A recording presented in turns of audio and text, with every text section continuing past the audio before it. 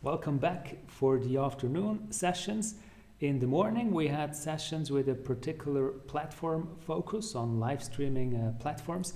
Now we're switching the perspective towards a brand perspective with Tamsin Selby from UBS. Welcome to Kuble CONF 2020, Tamsin. Thank you, Christoph. And many thanks also for stepping in for your colleague Jonas Karp, who was previously announced in the program, and unfortunately due to an injury he can't be here. We wish you all the best, Jonas, in case you are watching. And Tamsin, we will talk about you are UBS's Head of Global Art Brand Activation, Sponsorship and Events. And we will talk about live streaming and how you're using it to enrich digital activation. And you brought us a video that we will play right now, and afterwards you can say 2-3 words about it.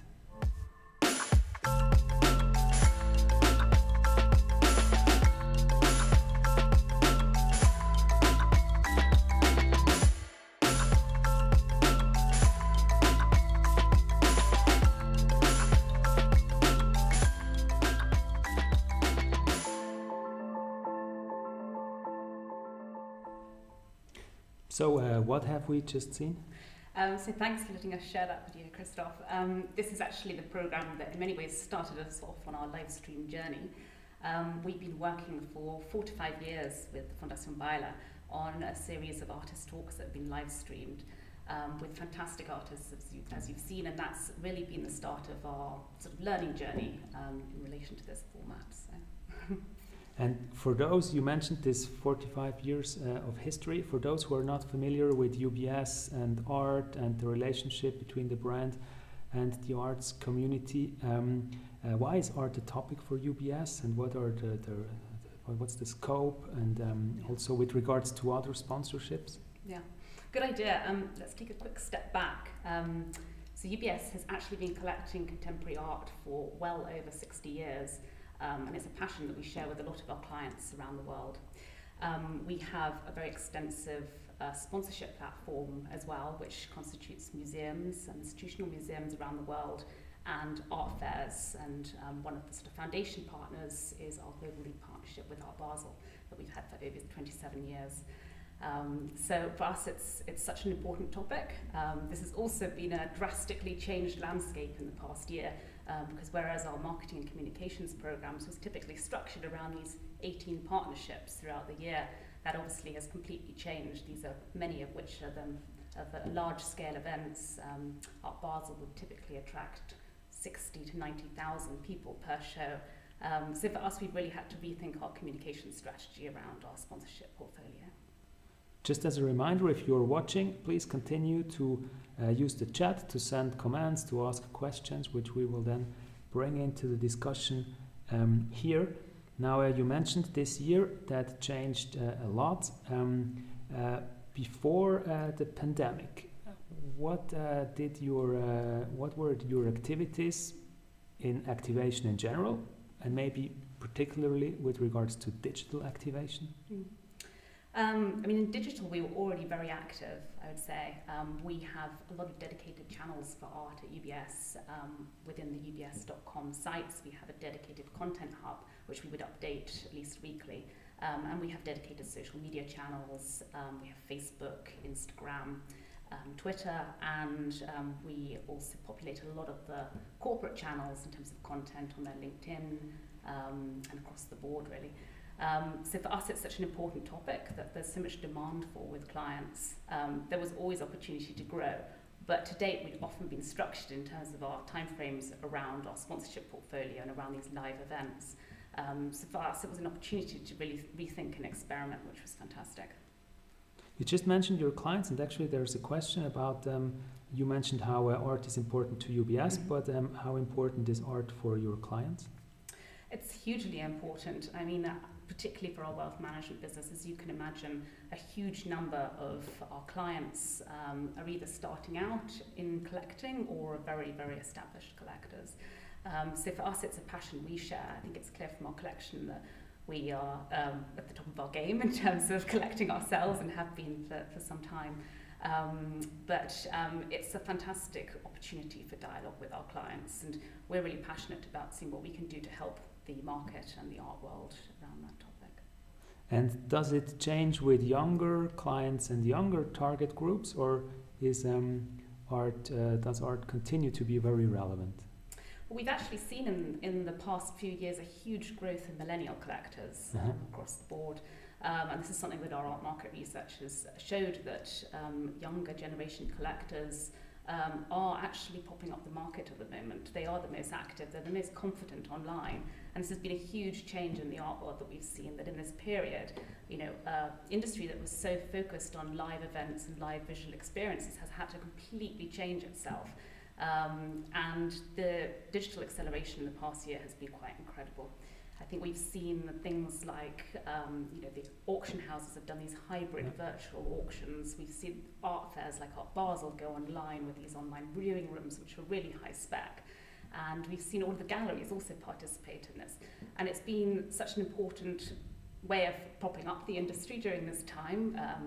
Let's be real, private galleries themselves have downsized by about a third often during this period. So it's been really necessary to find new ways of working during this period. But we find collectors are much more confident online in the past year, and artists see it now as a really important part of their practice to be engaging in these platforms, to be doing Instagram lives, to be out there.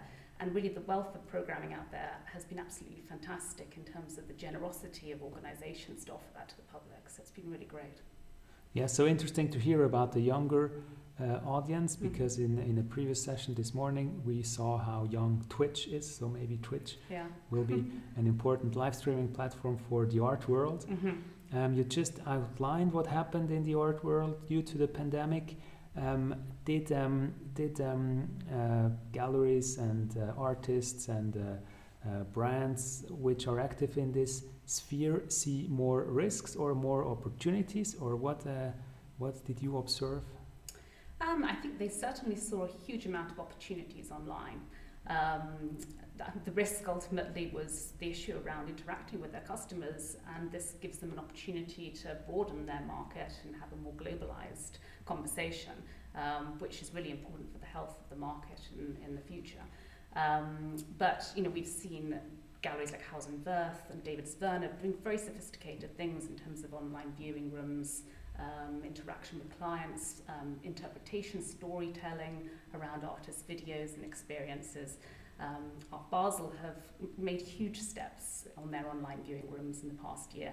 It was a project that was very much in the works for a number of years, and now it's really evolved in terms of frequency and in terms of the quality of content on there, to these amazing curated presentations that they provide and really exciting programs around them. So. Yep. And actually the video which we saw initially announces an event next week. Yeah. So, we had already had some experience, as I mentioned, doing live streaming. We'd worked with the Fondation Baile. We'd done it during the Annie Leibovitz tour we did a number of years ago. But we've really stepped that up in the past few months. We now do one at least monthly. Next week we have two. We have a fabulous talk with the Turner Prize-winning artist Susan Phillips, who's an amazing sound artist, happening on Thursday at the Fondation Baile. And then on Friday we have a talk with Art Basel, Mark Spiegler, Claire McAndrew, who's an amazing cultural economist who does a lot of our research with us, to talk about the art market and the situation in APAC. And so the live stream is open to the public on Thursday? It is open to the public, yes. I think there are slides later where I've got a bit of information on that as well. So this will be live on our Facebook channel, and also on this page that we've developed called UBS Art Live. And I can talk a little bit about why we did that as well. Sorry for bringing your slides out of order. No, not at all. Just thought that I think that's one of the questions maybe that our audience asks themselves. Another question was, you mentioned, you described the interaction, and the question is, what type of interaction does take place? Can viewers ask questions? Do artists show how they're painting? What happens? So we've tried a number of different formats, and we're still experimenting. We've done a lot in terms of art market research, and that's been a big drive in terms of content, because there hasn't been a great deal for the industry, and that's been so important during this period. And so there's always a question about how to make that more dynamic and visual. And we work with a wonderful company called Proudfoot, who essentially have worked really hard on developing their vision mixing. And they do some incredible things now about integrating B-roll, graphs, all sorts of combinations of visual assets into the presentations that we do. It's a good challenge because I think things have changed a lot in the past few months. I think originally the talking head scenario worked really well, and people really want to be part of the community and have an opportunity to interact and discuss. And now I think there's a slight element of fatigue around that unless there's new data or new insights, it's really hard to get cut through on that sort of thing. So we've shifted our focus to working a little bit more alongside that, again with artists, and trying to develop a bit of a hybrid model. So we are planning, for example, a studio visit with an artist called Shanique Smith, who's based in LA in November. I think it's quite a big ask for an artist to arrange that sort of thing because they want to show their work, but they might not be technically proficient, and to do a studio visit live is challenging. So what we've decided to do is a combination of, we'll do 2 filming sessions, we'll do a lot of pre-recorded, really high quality footage of the works, of her practice, of her painting, and then we'll integrate that into the conversation as she's discussing the works. It also affords the opportunity to show works in other places as well. So she has an amazing piece at the moment that speaks to race and inequality that's being shown at the Baltimore Museum but was closed. And so it's great for us to be able to show that on camera as well. So. And there's a question about platforms and channels. You mentioned Instagram Live. What other channels are you using to live stream? So on the whole, we use Instagram TV in terms of cut downs. But I suppose when we're thinking about channels to do it on, we sort of categorize them into 2 segments with our different objectives. So one objective is obviously to raise brand awareness around what we're doing around art and our partnerships and our passion in that field. And for that, Facebook and LinkedIn are really great. And LinkedIn particularly, we see incredibly high quality engagement and comments in relation to the talks that we put on. But I think we all know that it's very difficult on social media to keep the audience captive for a long period of time. So a Facebook Live might attract something like 200,000 viewers, but there'll also be a large portion of those sort of looking through their feed. And whilst that's valuable for them to see the brand association, see the content we're putting on, you know, there may only be a handful or a few hundred that actually then look at it for, you know, half an hour or something like that. So for us, it was really important then also to develop our own platform during this period. So we worked on developing a platform that sits on our website. It's called UBS Art Live. The rationale behind this was we wanted to create a platform that encouraged higher engagement. And I think you'll see the results here have actually been really good. So we have an average watch time on that platform now of just under 40 minutes. And the reason for this is, for us, you know, there's the importance of broadcasting it to the public, but also to targeted audiences, whether it's, you know, particularly a group in APAC that we want to talk to, or somewhere else in the world, or a particular demographic. And it means that we can issue invitations to this platform, and they can have a really clean, focused experience. Sorry, I should have put on this slide. There's also a Q&A function as part of that, which is also really great and something that's moderated then by our team as well. So it provides all the essential information about the podcast, about the webcast, and then, you know, there's a clean sort of visuals here. You can either focus on one speaker or 4 speakers, and then in terms of the playback, then we also get this subtitled as well. So. But at the same time, it's very authentic. So they're really sitting in their living room, and you couldn't meet them like this on any other platform. It has a wonderful sense of intimacy as well. I think people have felt closer almost to some of these. It feels more human in some ways. So it's definitely had its advantages as well. For us, I think you know, another huge advantage of live streaming has been this idea that we can put together talks with people around the world. I mean, you've done an amazing job at putting together this program today with speakers from all over the world. Thank you. And we can do this as well. We can get people in conversation who might have been difficult to get to speak to each other in the same place. And we don't have to worry about the carbon footprint, which is fantastic. Exactly. But the other thing, because we've experimented in quite a few different formats during this period that's worked really well, is just this sense of different phasing of the communication. So with a webcast, you get this amazing immediacy of content, and that's really helped to create a sense of dialogue and community still. And within a sort of period that's been very strange for all of us, it sort of punctuated it with a sense of an event as well, which has been really important to kind of bring back some structure as well to things. It obviously has had wider reach, it's very global audiences. So for us, it's been great because we might have sponsorships in these different markets around the world, but we'll have a chance to target them once. Whereas now we can go back to our audiences in Taipei or Israel with content year-round that's relevant to them as well. Absolutely. I just there's a few other notes there in terms of benefits. I mean, for us, obviously, it's cost effective in terms of production, and it's really fantastic in terms of bringing traffic into the UBS.com sites. And we've seen a huge benefit, obviously, from our content hub throughout the year now from that as well. Yeah, actually, about such benefits, that will be the topic of the next session with Christian Eichhorn. He will talk about content strategies and all these benefits from having live streams as content machines sort of in the middle. There's one more question about not only platforms but also new developments in technology. Is virtual reality, augmented reality already a topic that you're looking into? It is, yes. We've done a little bit in terms of with VR on Facebook previously, with some fantastic experiences around the Venice Biennale several years ago. And it's something we're looking to bring into the live stream experience.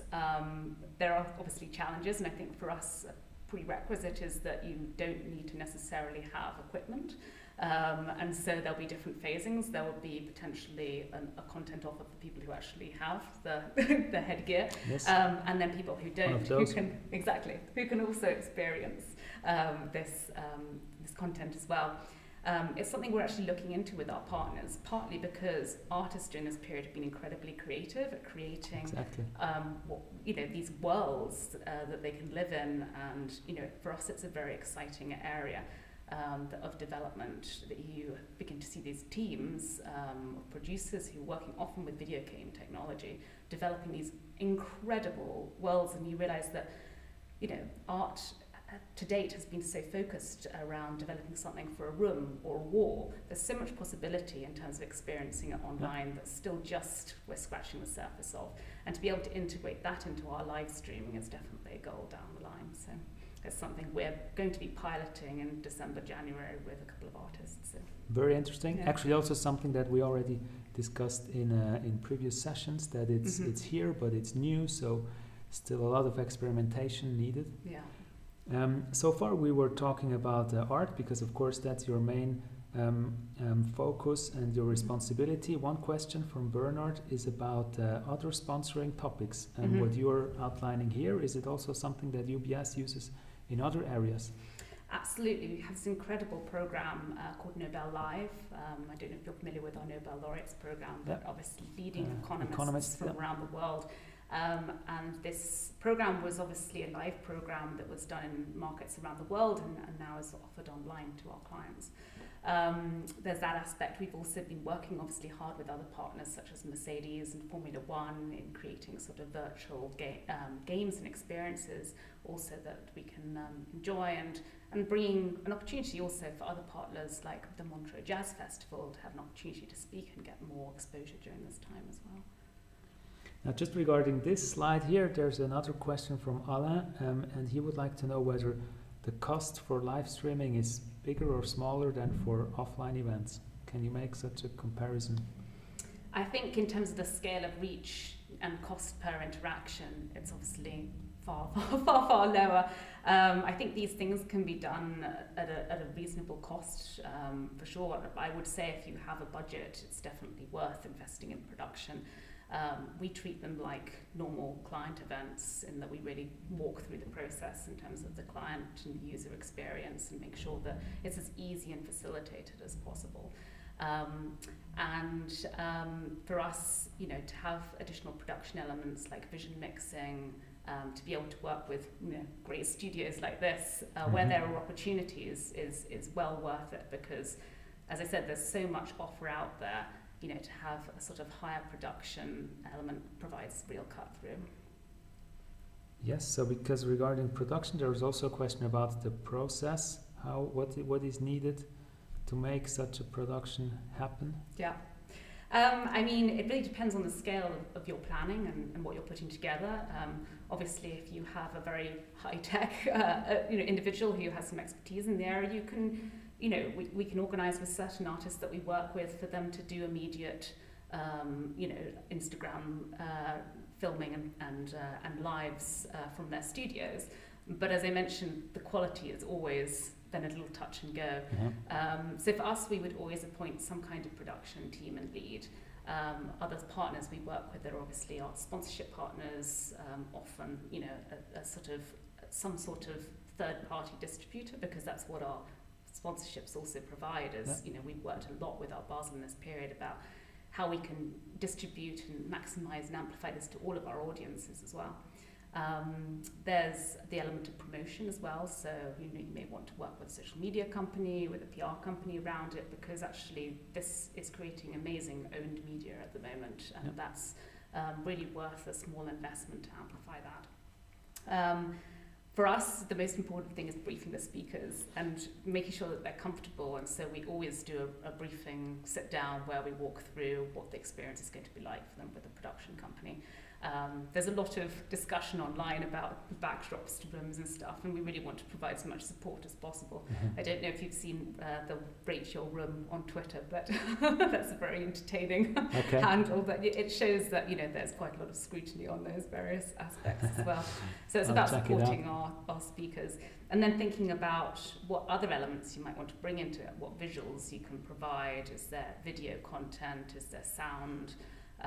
What you would like to overlay with the discussion and the individual who's contributing to the discussion. So then, of course, there is afterwards the post-production, which is really important. We try and get a replay up either immediately or as soon as possible, ideally subtitled. Then it provides fantastic content for social media, so a lot of cut downs that we can use across our channels when we've got the right sound bites in relation to that. And that replay content is almost, we see as phase 2, where this content plays out again and again, and we, again, utilise that in the markets that we have sponsorships in across the world as well, where the content's relevant to that. So, what are the channels that you're using with regards to social media? So social media, UBS Art are most active. So we have these dedicated channels on Facebook, on Instagram and Twitter. That said, we seed content across all of UBS's channels. So in addition to this, obviously UBS have LinkedIn, WeChat, and many more. YouTube, I assume. YouTube, we have actually across our sponsorship platforms, we have Passion's YouTube page, which is part of the UBS YouTube's page as well. So that's a really important point also in terms of the phasing, is then to think about where you want to archive the content, and whether you want to create a content series and how you brand that content series, and whether there's graphics that you want to overlay on it to create that branding, and then where that lives afterwards in a way that someone can really enjoy scrolling through a library if they have the time. So I mentioned Twitch before, which is big in the live streaming world. Are you already evaluating the platform? What are your views? For us, it's early days for anything like Twitch, so it's something that we will definitely be evaluating, because we're always interested in what's upcoming and out there, but not quite as yet. Yeah. Of course, I believe you're not only observing what you're doing, but also what maybe competitors, other banks are doing. Bernhard would like to know, what are you observing? Are you benchmarking yourself to other players? Well, because we focus on the topic of art, we do two things. We benchmark, obviously, with the other corporates that have large art collections and large art activations. And we also benchmark a little bit against being an art brand ourselves, so against, the private galleries, against the museums and what they're doing, which is most interesting.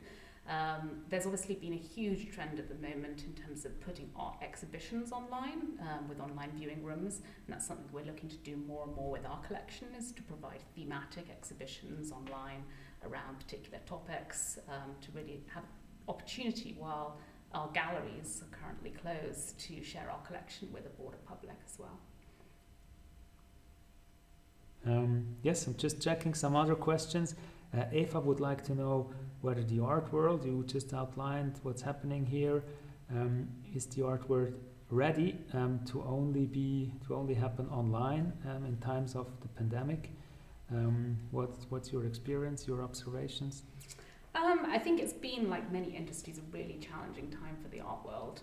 And as I mentioned, the research that we've done has shown that private galleries alone, sales have gone down by a third, and galleries as a result have had to downsize. For museums, it's been really critical in terms of funding models, and this is a very difficult time for museums and institutions, and for artists, they haven't had the opportunity to show their work. So in a sense, it's been a definite acceleration, and a forced acceleration, you could say.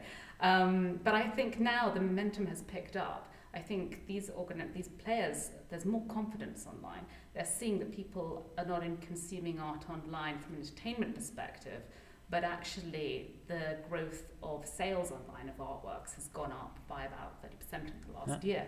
It's inevitable because that's where the art is being exchanged and presented at the moment.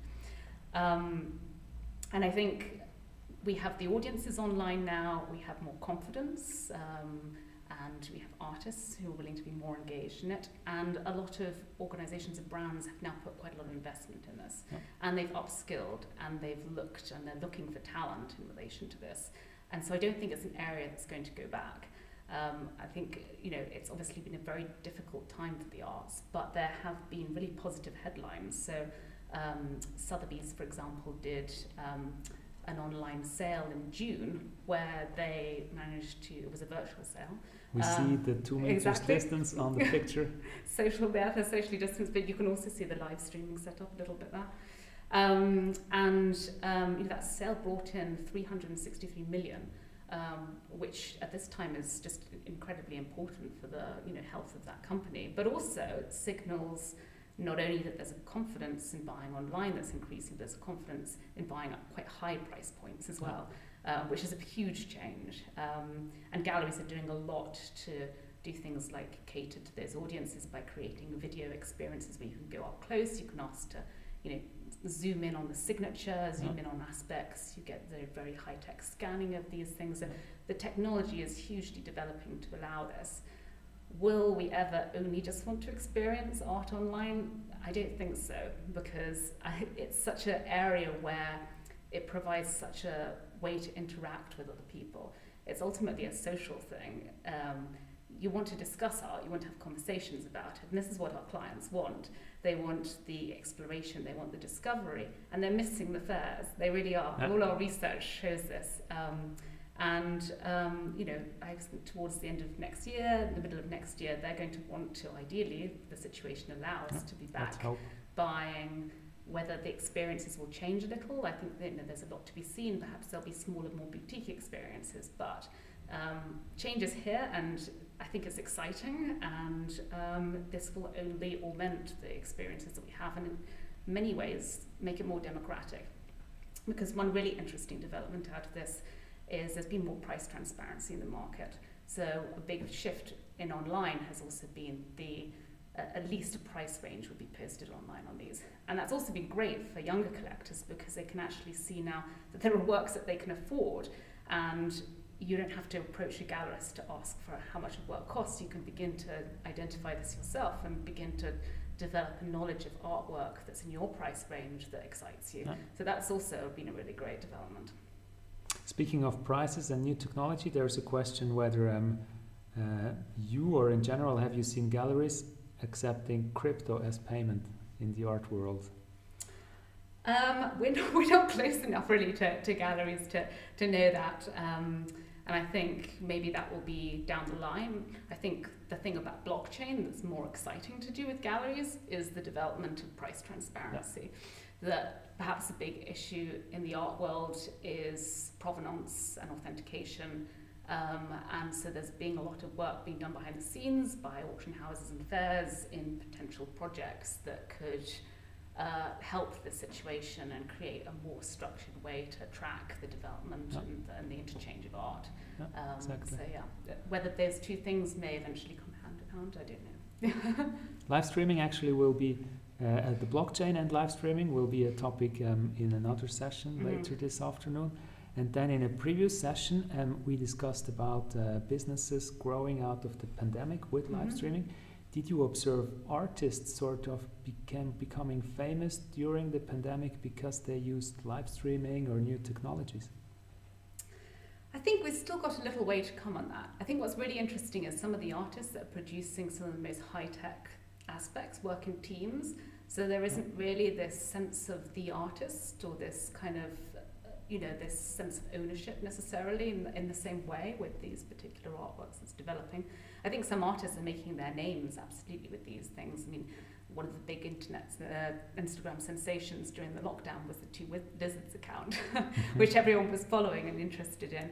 And I think what's really exciting is we start to see very established artists also working with live streaming, with VR, with AR. People like Acute Art are doing really interesting work in this regard in terms of also democratizing access to the work of artists like this.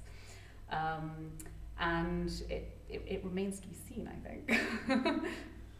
Yes, it remains to be seen. Looking into the future, there's Eva, and she apparently knows very well that there will be a new art market report released next year. Yes. Is that correct? Yeah, that's right. And she's asking whether it will be one of the most exciting releases ever. Well, I mean, our art market reports, we like to think, are always the most exciting releases ever. I don't know if Eva's aware, but we also just released one in September, which was a really interesting short-term view of what's happening in the market at the moment. So that's on ubs.com/art. Okay. Then in March, there'll be an update on that we're working with Claire McAndrew. One of the things we're working at the moment is collectors surveys in all the markets, because that forms a very important component of the report research. And I think, as I said, it's a very difficult period in the art world, but there are glimmers of hope in terms of evolution of digital and in terms of the change of collecting practices that also we're looking to explore a bit more about and learn a little bit more about during this period. And do you already have plans for 2021 for next year with regards to live streaming and other We have initiatives? a lot of plans. I think you can continue to expect that to be a monthly thing. Yeah. I think also the interesting thing is when I say it's that these things will very much still be here next year is I think audiences now expect it. So Art Basel, as I said, have done a fantastic job at adapting and producing, which these will continue in the future, online viewing rooms, which can accompany the fair experience. And originally, this was planned this year to augment the fair experience, but instead of, obviously, this has been a platform that's grown hugely at this Just time. so that we understand what we're seeing here, in Dialogo, that's the art piece. So this is Art Basel in Basel, yes, which typically would attract sort of 60 to 90,000 visitors a year, and Art Basel have obviously been in a difficult position that none of the fairs will happen this year, but they've done an amazing, laudable job at bringing all of that online and supporting their galleries with really amazing, both editorial promotion and keeping people in touch with what's happening with the galleries, but also with sales online. So the next series of the online viewing rooms happens next week again as well. So this opens to the public from the 28th onwards. And you're able to view this particular one is a curated presentation on 20th century art, so everything from 1900 to 1999. Then about a month ago they did one dedicated to art just from this year, which was extremely interesting, as you can imagine. And then in December, around the time that Miami Beach would have occurred, Art Basel and Miami Beach, they'll also do a presentation of galleries that would have shown during that time, and inevitably, obviously, a focus on US and Latin American art, amongst others. So in a way, this Art Basel website becomes a live streaming platform. Well, what's interesting is, so we've worked with Art Basel on quite a lot of live streams during this period. We've worked with 3 live streams around our research reports that we've done with directors of Art Basel and the cultural economist Claire McAndrew. And they've also participated in other partner discussions, such as this one I have here, which was really run with our partner in Russia, the Garage Museum, which is a fantastic contemporary art museum there in Moscow. I think what's been great out of this is working with our partners how to promote these things. So in addition to the sales platform, Art Basel have produced a really amazing events program as well. So just trying to click us. Here we go. Here we go. You'll see that when we've worked on these events with Art Basel, they've embedded them into their online viewing room experiences. So they create both the VIP events program and a general public events program. The first 2 days of these online viewing rooms are dedicated to VIP access, and then subsequently it opens to the public. So we worked with them on an online viewing event, basically with our museum partner in Russia, the Garage, Artsy, who you know is also a massive player in the art world, and Art Basel, and again talking about the responsibilities around collecting in a changing world. And so this is then embedded also as a link into their site. They're promoting this on YouTube, Facebook as well. They're sending out promotional materials, as we can see on there. What is trickbox.live? So Trickbox is actually part of the back end of this platform that we built. Okay. So that's the UBS Art Live page that we do dedicated for each of these broadcasts as well. So for us, it's been a great moment for amplification with our partners, and there's also been a really great cross-dialogue as well, because we work with a number of fairs and museums, and they're also really interested in interchanging each other's content and collaborating. So, for example, here we have 2 of our partners speaking at the same panel and also pushing that out to their audiences as well. So, sounds very exciting and full of opportunities. Are there also challenges and things that don't really work out yet?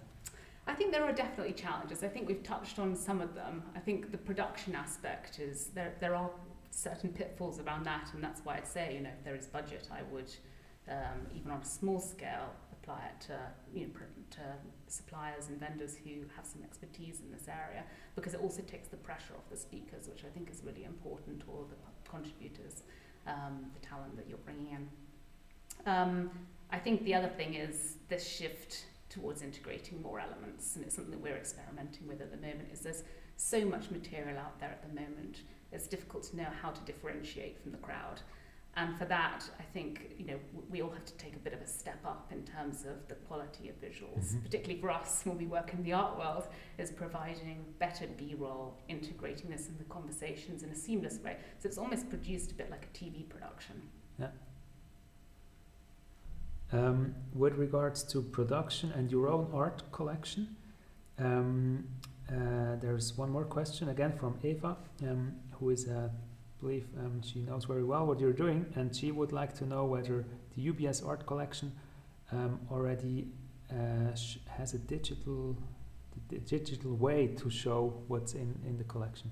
We do. We have a content hub on ubs.com/art. And within that, we have different components of offer. So we have all our brand journalism and our news in one segment. Then obviously at the core of this is our collection page, which we've just updated. So do go and take a look at ubs.com/art collection.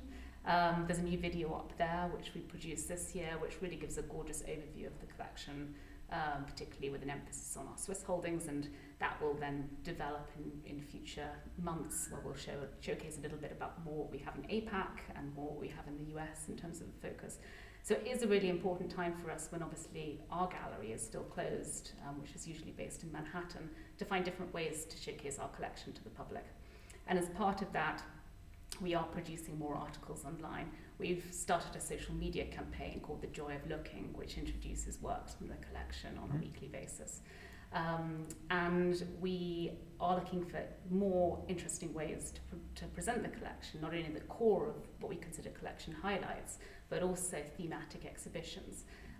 So one of the very important founders of our collection was an individual called Don Moron. And as part of some of his legacy communications and shows that will happen next year.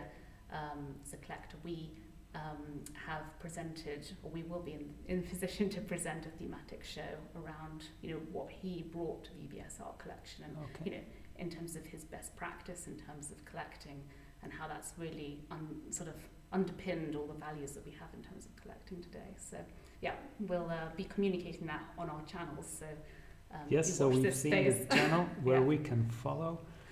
We already talked about the plans for next year. Simona would like to know, in 5 years, do you have a strategy, a long-term strategy, looking at the current situation, and maybe what she means the trend, and nobody knows whether we will return to what we used to call normal. How are you dealing with this situation? I mean, for us, we continue to explore and enjoy exploring with our partners new ways of working. So there are certain long-term relationships that we have with Art Basel, with our museum network, and with the artists. And at the core of all of this is also our collection. So these are components that are not going to change. But I think what will change as we venture into these new formats, whether it's live stream, virtual reality, and really try and look at different ways online to share our collection globally with the public around the world. And that's really exciting to have the opportunity to do that, but also to start a global dialogue as well on the website. So. And then another viewer would like to know whether you can recommend an artist to follow on Instagram, a very cool Instagram artist. That's a very good question. There's such a wealth of artists to follow at the moment. Or just follow UBS. Well, you can follow us. Instagram. You can follow us on Instagram, and you can see our pics of artists that we promote across the board as well. Yeah. I would also point you to Art Basel's social media channels, which are really exceptional as well. All right, and then there's one more question about how do you combine now these live streams? You mentioned a lot of brand journalism you're doing and articles that you're writing. Is that sort of your content strategy, content machine around live streams, or are there other pieces? So we actually experimented with quite a few things during this period, and it was quite varied. So not only did we work with our partners on developing new ways for them to present themselves digitally, but we were also quite experimental in terms of our approaches.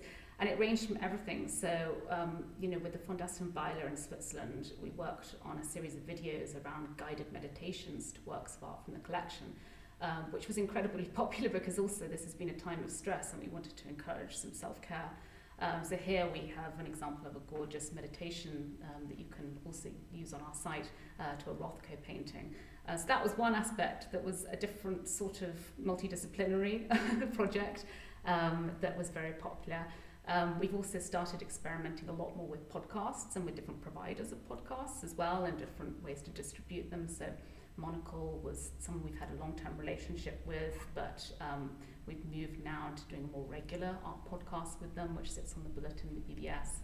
And this one we talked a lot about, if you want an overview of tech and digital disruption, there's some fantastic speakers there and experts that can contribute on that front if you want to look at that as well. This is also on the ubs.com site. We basically provided a guide for our clients on how to enjoy art online. We did focus on different interpretations, formats, and experiencing our collection. So we tried a lot of very varied things. I think we learned a lot in terms of what works for a broad public and what really works in terms of high engagement with a much more focused target group. And how is the collaboration with these partners? Is it, because everything is so new, is it very agile, a lot of experimentation, or? Yeah, I mean, I have to say, chapeau to a lot of our partners during this period, like the Fondation Weiler, like Art Basel, like Taipei Dangdai. I mean, there are too many to mention, that have really been very, very flexible at developing new formats during this period. The Fondation have come up with some really fantastic things, so do check out their website as well and their YouTube online. Not only developing presentations of their own collection, but also externally in terms of developing projects and programs with artists, but also very multidisciplinary projects as well. As I mentioned, Art Basel are very active. I mean, in the last 3 years, their social media and editorial programs have exploded. They've also done an amazing job at developing that, and strands of content on a regular basis, which are very well branded. They've developed their sort of social media and their communities to around 3 million followers. So, you know, for an art platform, which is usually much more niche and you know, very strong, dedicated, engaged following, but that is an excellent high number. So yeah. So maybe we can summarize. Initially, I mentioned the brand perspective on live streaming, and it really goes beyond sponsorship and having the UBS logo somewhere on Art Basel communication. You are like a media company producing a lot of content, and live streaming now provides a lot of opportunities. Yeah.